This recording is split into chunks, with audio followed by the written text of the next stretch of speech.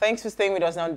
Derrick Jaxn, a relationship coach, was caught cheating on his wife, and he has been cheating on her for a long time. He then went on to make a video with his wife referring to himself in third person, and the third person admitted to having fallen short. His wife was holding his hands in the video in solidarity. Now, she then went on to release a video yesterday wearing a camo and a black beret, and she said she was fighting a spiritual warfare. The wife posted that she had low self-esteem and had been trying to be like the women on her husband's IG, who he follows on IG, or his past lovers, that she would try to dress like them, have sex with him like them, even try to squirt, cause some of them did. Until she found Jesus and believed in herself, the general until she found Jesus and she believed in herself. Now, the general consensus in this story is that she's been manipulated, and a lot of men are very upset because this same relationship coach, he teaches other women to stand up for themselves and not accept less. People are genuinely worried if he is manipulating the wife, and they believe she needs help. Now, Derrick, on the other hand, is still going on releasing videos, and people are saying that he's not sorry, and he's finding ways to milk the situation and make money off the scandal. So we have a lot of questions to ask, like, for instance, how people are being manipulated by what they hear or see online, how it has destroyed families and relationships. Thirdly, how can you find yourself knowing your worth, knowing what information to take in and what to do away with or what to accept, when it comes to your emotional and mental health. And finally, what length would you go to trend? As most of us have our dark stories, would you handle your pain better if everyone knew your story, so you put it out there on social media? That's the question for tonight. Now, please let us share what you have to say. Remember, you can join this conversation. Tweet at us at WayShowAfrica1 with the hashtag WayShow, or send us an SMS or WhatsApp to 081-803-84663. So who do I come to first on this story? I will come to Maury because you were the one that wanted to take this story yesterday for your What's in the News. So why did you want to talk about this? Maury, are you there? Did we lose Maury? Yes, we did. Okay, Jennifer, let me come to you then.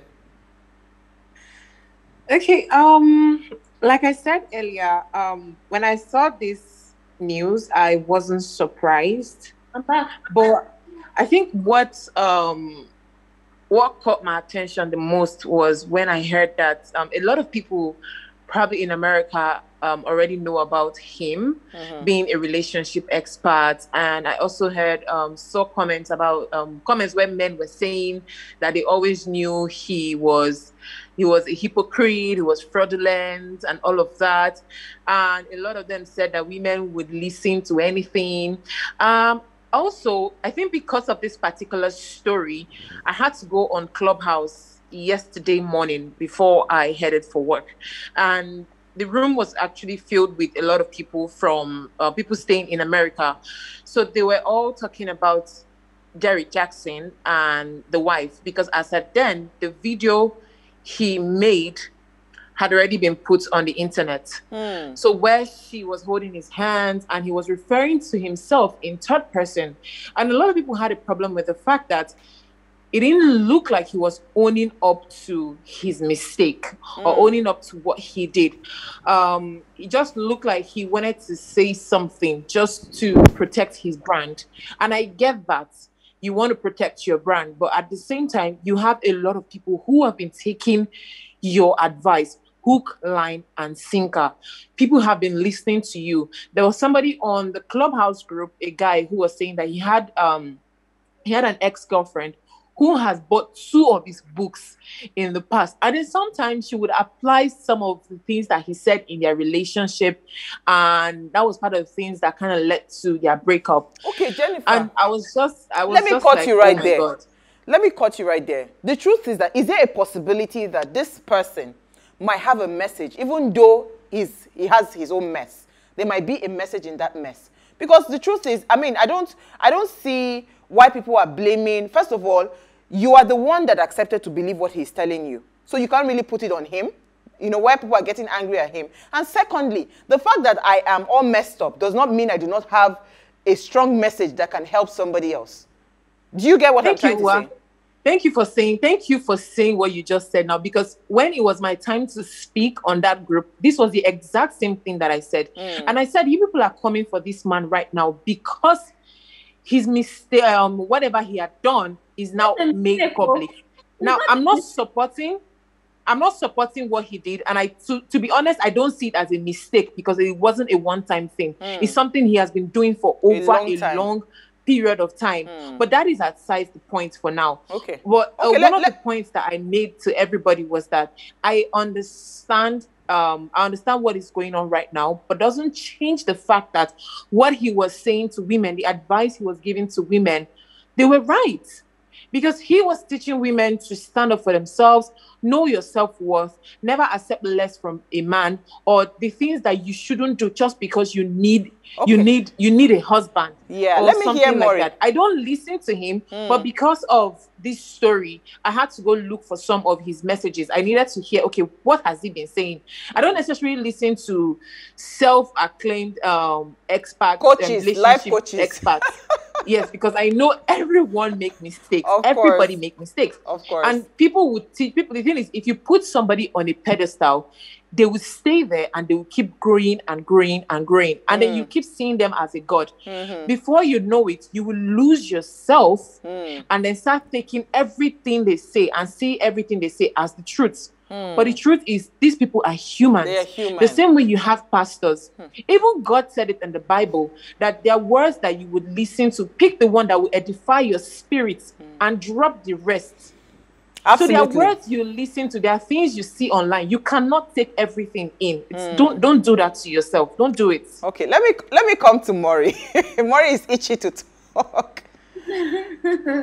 Okay, so to start with, me, I'm not even like, if you want to cheat on your wife, that's okay. But then to now come and publicly be humiliating the poor woman, you know, she looks like she's under the influence. First of all, you're not sorry. Like if the woman wants to stay with you after you've cheated, that's okay. Like whatever rocks your relationship. But then for the woman to now come and say that she's healed, like you cannot be. So out of the 14 years that they've been together, he's only been faithful for 6 months. How are you healed? Then you're now using Jesus to cover face. Don't do that. Like, that's why there's actually a thin line between being a religious person and being a fanatic. That woman is under the influence, is what I think. You want to forgive him. You're not coming to say, oh yes, this guy cheated, we're going to therapy, I'm going to see how it goes. You're coming outside to say that you are healed after cheating on you for more than 13 years. It's just normal. You don't have to be a relationship expert to know that you need to heal. You need therapy. Something is wrong somewhere. You know, this is somebody who's coming to, and if you hear him talk, you will know that he's good with words. He's an orator. If you look at the girl's behavior, she's calm. And if you've seen the things that she has said, she has self-esteem issues. Yeah. And that's the fastest way to put somebody under your captivity. I keep saying that the worst, every abuse is bad, but the worst form of abuse is mental abuse, and that's what he's doing to that woman. Where somebody makes you feel like you cannot deserve, you can't get better, then again. It's just the worst thing that can happen to anybody, and I feel like that woman needs to be checked upon. So now, I'm not saying don't forgive your cheating partner if that's what you want to do. But I'm just saying when something is wrong, say it's wrong. How are you holding a hand? Why is he holding a hand in the video to say that he cheated? You need moral support for saying that you cheated on somebody. How wicked can you be? Okay, because I like what you said, because now we're trying to peel the onion, right? Taking it layer by layer. So there is a problem here. There's a fundamental problem. And I like the fact that we're not trying to throw blames. We're trying to find, you know, a solution. When dealing with an unhealthy relationship, right, it takes all parties. This is my opinion. Because if you hear what she wrote about herself, how she dealt with rape, how she dealt with the spirit of comparison, being obsessed, you know, and, you know, going on social media to try to look like the girls that she saw her husband sleep with and all of that. It tells you that she's also coming from a deep place of insecurity. And like you rightly said, the way she described the man, you know, it's like she's in awe of this man, right? That if the series of write-up that she did, that she pulled down, the one that Jennifer posted to the group, I read those write-ups, and you could see that she is in awe of this man, right? So I am wondering now, when you are dealing with an unhealthy relationship, this method that they have chosen, because the man is already in the limelight, right? Should it be that this same how to solve the problem, it was the best option for them to take it on social media? Or is he capitalizing, like people are speculating, that he's capitalizing on this, you know, to milk the situation and at the same time make money off of the situation? What's your take on that? Well, I honestly don't really understand your question. Can you come again? So he is going on social media. He's already a public figure. Maury, you are a public figure, right? If anything should happen tomorrow and they say Maury did this, Maury did that, would you feel the need to go on social media to try to clear the air, or you rather have it done privately? Or because people are speculating that he is doing all of this, is still taking advantage of the situation to make money off of it. Because I checked the YouTube video, crazy views on YouTube, right? Crazy views on YouTube on this apology, on the other videos. I mean, crazy views on YouTube. So are you seeing it that he's trying to make money off of the situation, or he's genuinely trying to resolve the situation and just throw himself out there? Okay, now you know I'm cheating. There's nothing I can do, and let me just say it out there so that the whole world would hear. Well, this man exhibits the traits of a narcissistic person, first of all, to start with. If somebody is genuinely sorry, do you understand? Like, you will tell from the tone of how he's talking. If somebody is genuinely sorry, you will not wait for them to catch you. So apparently, there was a scandal before he now said that he was going to come and confess. Had it been that he just came, you know, and he said, oh, there's something that I feel like I need to be truthful with you guys because I've been preaching something that I've not been practicing, you know. I don't think for once in that video he even said, I'm sorry. He kept on saying, Jesus has won the battle that the devil was trying to. He's putting it on the devil. He's putting it on the devil. Why are you wicked like that? Like take accountability and say, I did this thing. You get, and I'm feeling bad. Not once did he say my wife did not deserve it. If you look at the attitude on his face, he rose one eyebrow, put the second one down, used one hand to gesticulate, and held his wife's hand very, very tightly. Why is that woman in that video, first and foremost, to come and show that, oh, you're perfect and your house is fine? Jennifer. So I don't think it's genuine. And if it was genuine enough, don't put it on YouTube. I don't think that it should go on YouTube. But now I feel like because he feels like people are, you know, YouTube is a terrestrial platform forever and ever. You keep collecting your money. So he probably feels like since people are trying to bail on him, let him go and look for something that is going to be giving him forever money. Because me, I don't know. Jennifer, let me come to you. Okay, so well, first of all, I know initially we should not refer to what he did as a mistake. I said mistake because of, you know, how people would term cheating. Oh, it was a mistake. Now, when you do something once, we can refer to it as a mistake. Doesn't necessarily make it a mistake because you knew exactly what you were doing. Now, if it is repetitive, it means that you fell and you wanted to remain there. It means that you did not regard other people. You have lost self-respect, and you also do not respect the next person or your partner who is involved. Now, the fact that he has a brand, he's trying to save his brand. Now, the people he has been preaching or he has been teaching will definitely want him to say something. They will definitely want to hear from him, because guess what? There are people that will still say, oh, it is the devil's work. There are people that will still say, oh, he's human, he can make mistakes. Again, if you're listening and you have you have decided to term it a mistake. It is not a mistake when it is repetitive.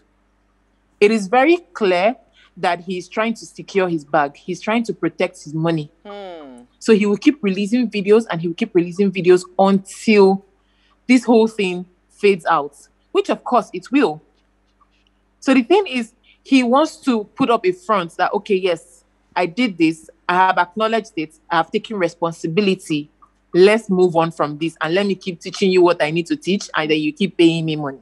That is basically what he is doing. Wow. So you do not see any level of, what's it called? Okay, this is just me. Since you know already, let me just throw it out there and just, you know, and just let the whole world just know so that I can move on with my life. You people don't see that. Okay. There's the part of now, because I listened in on the conversation of the young girl that is pregnant for him, saying that she wasn't aware that he was what he told her was he was in the middle of a divorce and he was trying to get the divorce done, but they live in 2 different states, so it's been difficult serving the divorce letter. So I kept on thinking that why do some men, because let me not generalize, why do some men feel the need that every single time you want to have an affair with someone, why can't you just come out clean to say, you know what, I want to have an affair with you, right? So whatever it leads, fine. Why do you have to lie that you are in a messy relationship, your wife is giving you problem, or what's it called, or you're in the middle of a divorce? You just bring up lies and stories to be able to, you know, have your way with a woman. Why do we always have to do that? Can't we just get to that point where we say, you know what, this is what I want to do, and you move on? It's either she says yes or no. I think it's for the fear of the woman saying no, because I mean, for you to want to have an affair with somebody, you don't want them to say no.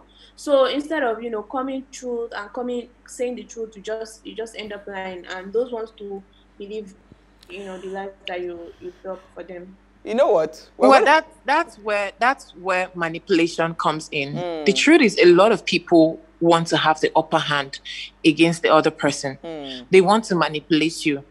Now, a lot of people, both men and women, don't know how to handle rejection. And I feel like these are the things that we need to actually start teaching our kids right from when they're small. That rejection is normal. It is okay for you to be rejected. Lick your wounds, man up, and move on. People cannot always say yes to everything that you want. Now, for you to lie about your status just because you want to get your way, it means that you're very wicked and you're evil. Because if the case was reversed, you would not like it. You would not appreciate it. And I feel like people need to start applying these things to their life, not just relationship. Just imagine if you're applying for a job, and then they tell you that, okay, we're going to pay you 100,000 naira for this job. Now, because they want you to say yes, you say yes. And then when you start working, they tell you that your salary is 50,000 or your salary is 30,000. Now, when they said 100K, that's just total package. That's just your gross. And that your net and your take-home salary for the month is 30,000. How would you feel? So that's me manipulating you into working. I just want to use you. And people need to actually stop that. I don't know. It makes no sense to me. And I don't understand why people have to do that in this age and time. People still do that. Okay, so we're going to take a break because we really need to understand how, if you are in this current situation now, how would you deal with this kind of unhealthy relationship? We'll take a very short break. When we return, we'll open our phone lines as well to hear from our audience. Stay with us. We'll be right back.